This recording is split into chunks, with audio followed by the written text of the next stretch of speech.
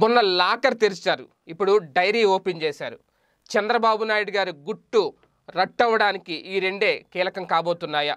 Telugu Desam party నేతల బినామీలు ఏం చేస్తున్నారు? ఎన్ని వేల కోట్ల రూపాయలకు అక్రమాలకు పాల్పడుతూ ప్రజల సొమ్మును మింగేస్తున్నారు అనే దానికి సంబంధించి ఈ డైరీ ఇప్పుడు ప్రధానంగా ఒక కీలకం కాబోతుందా?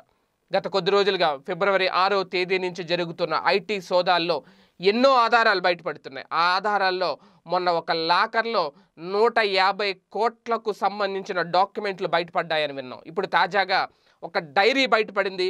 ఆ డైరీలో తెలుగుదేశం పార్టీకి చెందిన కొందరు కీలక నేతలు జరిపిన అక్రమ లావాదేవీల వివరాలన్నీ ఆ డైరీలో ఉన్నాయి అనేది ఇప్పుడు ప్రధానంగా అధికారులను సైతం షాక్ ఇచ్చిన అంశం అంట. అవేంటి అనేది ఒకసారి క్లియర్గా చూసుకుంటే కనుక, ఇప్పుడు ఆ డైరీ కనుక మొత్తం బయట పెడితే తెలుగుదేశం పార్టీలో చాలామంది కీలక నేతల కొంప కొల్లేరవడం ఖాయము అంటున్నారు రాజకీయ విశ్లేషకులు. వాస్తవానికి చంద్రబాబు గారి దగ్గర సిఎస్గా పనిచేసిన వ్యక్తి ఎవరు ఉన్నారో, పిఎస్గా పనిచేసిన వ్యక్తి ఎవరైతే ఉన్నారో ఆయన శ్రీనివాసరావు, గత కొద్ది రోజులుగా ఆయన లావాదేవీల వివరాలను బయటికి లాగుతున్నారు అధికారులు.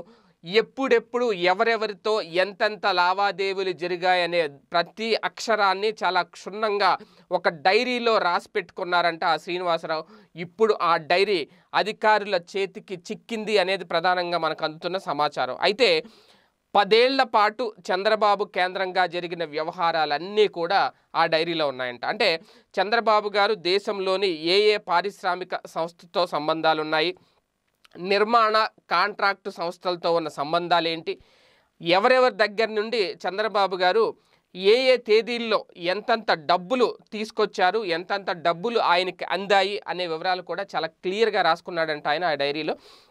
అలాగే కాంట్రాక్ట్ సంస్థలు ఏవైతే ఉంటాయో ఆ కాంట్రాక్ట్ సంస్థలకు ఏ ప్రాజెక్టులు చంద్రబాబు గారు కట్టబెట్టారు అనే వివరాలను కూడా మొత్తం క్లియర్గా రాసుకోవడం, అలాగే ఆ సదరు కాంట్రాక్టు సంస్థల నుంచి ప్రభుత్వానికి అధికారికంగా లేదంటే అనధికారికంగా ముట్ట చెప్పిన ఫలాలు ఏవైతే ఉన్నాయో ఆ డబ్బులు, అది కూడా ప్రధాన కాంట్రాక్టుల నుండి అలాగే సబ్ కాంట్రాక్టుల నుండి తీసుకున్న పనులు వివరాలు కూడా దాంట్లో చాలా క్లియర్గా రాశారు. అయితే ఇక్కడ గమనించాల్సిన విషయం ఏంటి అంటే, కాంట్రాక్టు సంస్థలు మాత్రమే వాస్తవం. పనులు చేసిన సబ్ కాంట్రాక్ట్ సంస్థలు ఏవైతే ఉన్నాయో అవన్నీ బోగస్వే, అవన్నీ ఎక్కడా కనిపించవు. ఆ పేరుల్లో వెతికితే ఎక్కడ సెర్చ్ చేసినా ఎక్కడ దొరకవు. ఎందుకంటే అసలు సబ్ కాంట్రాక్ట్ పనులు దక్కించుకున్న సంస్థలే లేవు, కాకపోతే పేరు మాత్రం ఉందన్నమాట. ఒక బోగస్ కంపెనీ పేరు అయితే పెట్టారు. ఆ పేరుతో ప్రధాన కాంట్రాక్ట్ సంస్థల నుండే కోట్ల రూపాయల డబ్బులు వసూలు చేసుకొని హవాలా మార్గంలో విదేశాలకు పంపించేసి ఉంటారు అనేది ప్రధానంగా అనుమానిస్తున్న అంశం. వీటితో పాటు ఎన్నికల సమయంలో అంటే రాజస్థాను, మధ్యప్రదేశ్, ఛత్తీస్గఢ్, హర్యానా లాంటి రాష్ట్రాల్లో ఎన్నికలు జరిగినప్పుడు కాంగ్రెస్ పార్టీ అభ్యర్థులకు వేల కోట్ల రూపాయలను అందజేసిన వివరాలు కూడా ఉన్నాయంట ఈ డైరీలో. ఏ రాష్ట్రంలో ఏ పార్టీకి ఎంత డబ్బు పంపించారు, ఏ రూపంలో పంపిన విషయం కూడా చాలా క్లియర్గా రాసుకున్నారంట.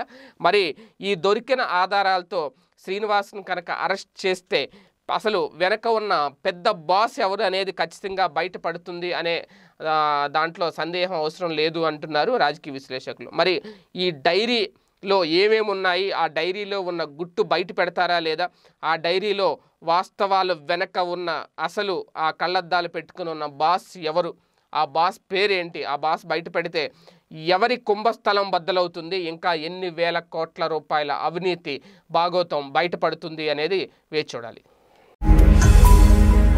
ఈ వీడియో గనుక మీకు నచ్చినట్లయితే లైక్ చేయండి, షేర్ చేయండి. మరిన్ని వీడియోస్ కోసం మా ఛానల్ను సబ్స్క్రైబ్ చేయండి.